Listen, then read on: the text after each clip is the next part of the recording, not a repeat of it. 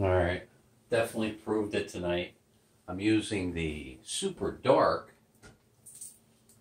dollar store teriyaki. Look how dark that is.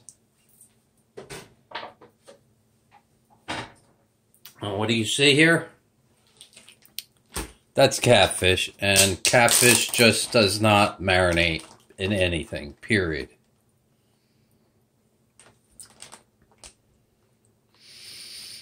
Yeah. We'll do skin side up. But seriously, look at this. The one side you get a little something. Nothing. You get no marinade going into this meat. A couple of the edges, that's about it. Oops, making a mess all over the table. That's a biggie.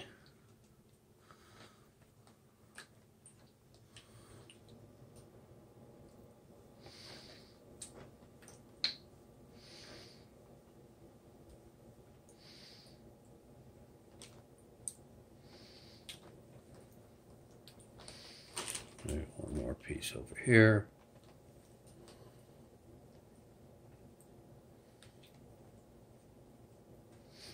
And there we go.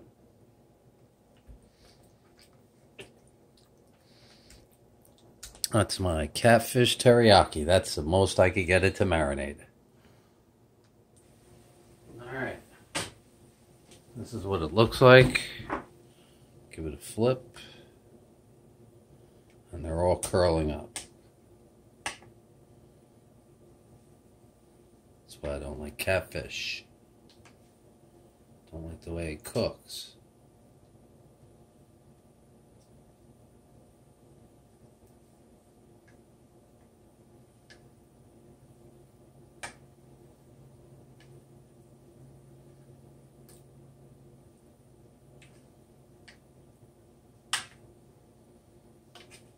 Throw it back on the flame.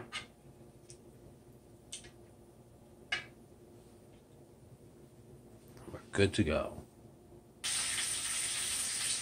Right, you hear it sizzling away in the background.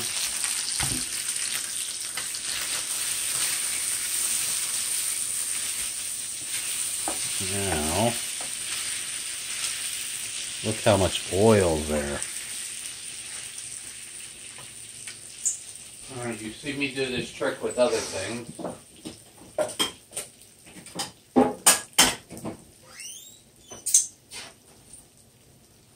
We're doing the bowl technique.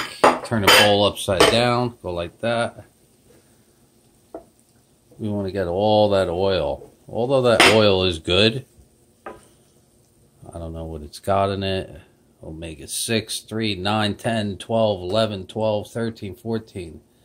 It's got omegas. We're not really wanting those oils.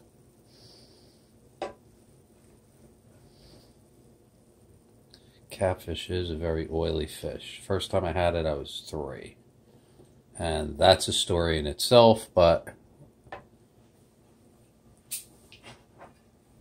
Alright, we're going to take the catfish, put it into here, and add a little extra something teriyaki. That's the best I can get that. Give it a taste. No, that's fat. Some of the fat came off of that.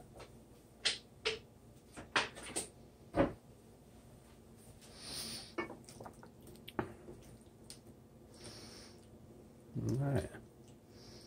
This is how we roll. I'll take this. I don't know if we're going to be making burritos out of this yet. I got some burritos over to my left. But we definitely have to soak this to clean it up. I think tomorrow we're going to try it in the round pan, and I'm going to put a plate over the top of it to prevent the curling.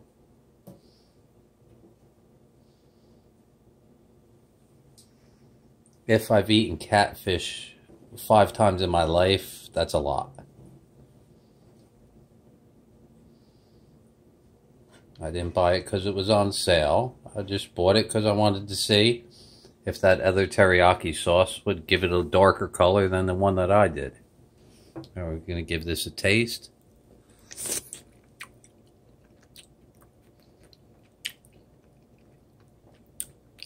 Very tasty. It does not absorb a high salt content though. We'll shake that up.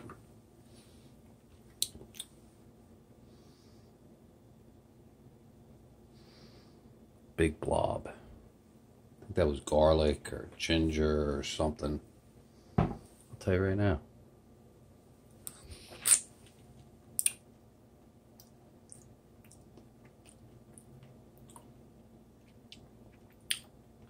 That's salty.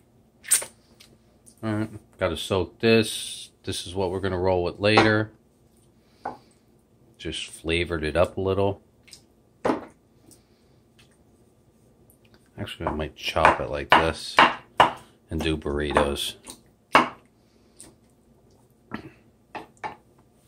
And that's how we're rolling tonight. Look how much oil I got off just using the bowl technique.